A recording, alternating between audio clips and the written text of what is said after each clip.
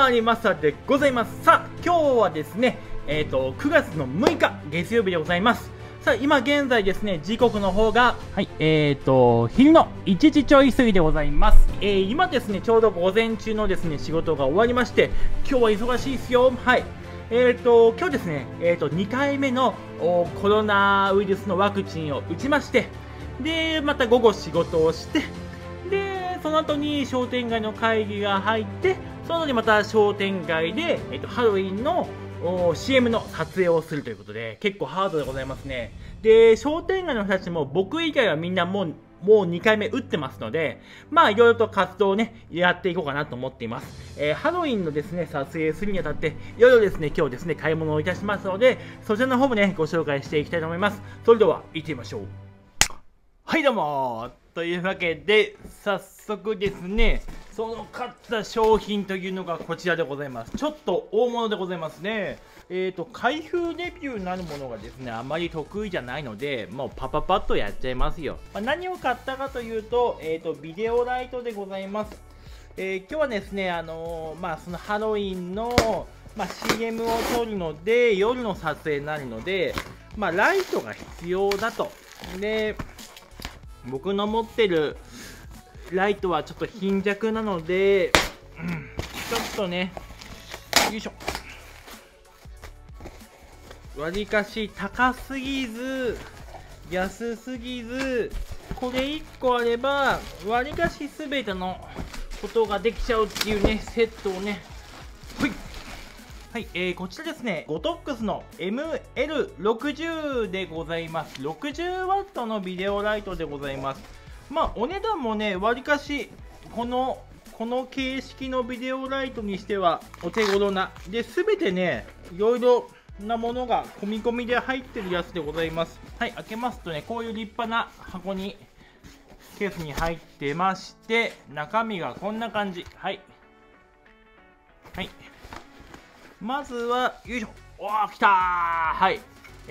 ビデオライト本体でございます。ML60 ですね。はい。と、あと、これが電池ですね。これが、これね、僕いっぱい持ってるやつですよ。NP の F970。これが、2本入っています。これ、電池でも、作動するやつでございます。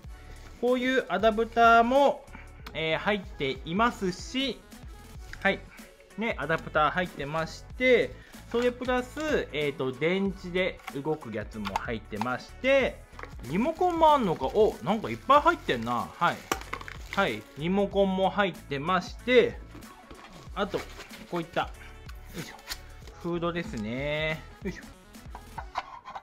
これついてると、キャップついてると入んないのかな、よいしょ、はい。初めてこのタイプのビデオライトを購入いたしましたね。こういうフードもついてますので、これでも使いますよということでございます。あとは、アダプターと、バッテリーを止める。多分これ V マウントなのかな？ V マウントの、ベルトと、そんなもんか。これも V マウントのベルトですね。あとアダプターが何本か入ってまして、で、今回このセットは、これはソフトボックスもついているセットを買いましたということで、gotox の、はい、ソフトボックスも、よいしょ、ついてます。じゃじゃーん、じゃん、はい。よっ、はい。こういうね、ソフトボックスもちゃんと付属してますね。はい。これつけたらですね、ここにボタンあるので、ここで引っ張りながら外せるってやつですね。これで、はい。これでソフトボックスのライト。コンパクトでわりかし使い勝手が良さそうですね。急に必要だったもので、なので、わりかし何も調べないで、ちょっと値段を見て、あとgotoxというメーカーの、安心感というところからこれを選びましたので、実際どれだけ明るいかとかっていうのは何も調べてないので、どうなのかな。こういうタイプのねビデオライトは初めてなので、どのぐらい明るいのとかっていうのが、これの上のバージョンもたくさんあったんですけども、とりあえずこ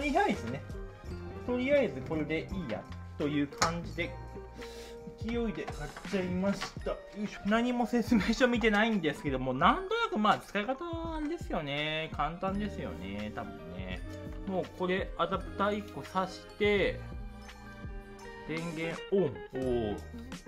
明るいね。はい、今これで 10% の光量。明るいね。はい、どんどん明るくしていきましょう。100%。うわ、こんな明るいの。うわ、すごいわ。なるほど、こりゃすごいな。めっちゃすごいね。こんなすごいんだ、こういう系のって。うわ、めっちゃ明るい。てな感じの LED ライトゲットしました。これをね、今日そのハロウィンの撮影で使いながらやっていきましょうかね。すごくコンパクトで、使い方もすごく簡単なので、これで光量上げてって下げてってみたいな。で、いろいろ細かい設定あるんだけど、これにちょっと分かんないので、ライトがちゃんと使えればいいかっていうところでございます。はい、じゃあとりあえず、2回目のワクチン、もうそろそろ時間なんで打っていきたいと思います。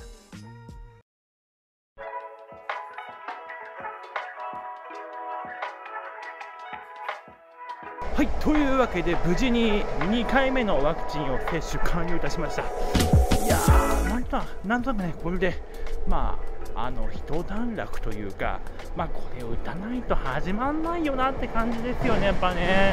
とりあえず今、ワクチン接種で20分ぐらい経ったんですけど、今のところ絶好調でございます。はい、この後もちょっとバリバリ動いていこうと思います。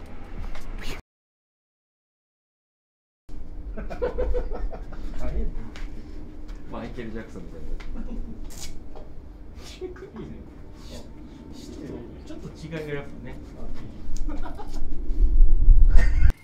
はい、というわけで今回使用したカメラが、ソニーのシネマラインカメラの FX3、 そしてレンズの方が SEL2470mm の GM レンズ、そしてジンバルの方がこの間購入いたしました自由のクレーン3ラブ、これを使用いたしました。これ 4.5kg まで乗るかなり巨大なジンバルでして、GM レンズの大きいレンズも余裕で乗ってしまうっていうですね、めっちゃいい感じでございましたよ。はい、そしてこのgotox のですね ML60 これ1頭だけでこれだけ明るい映像が撮れますので、めちゃくちゃおすすめでございます。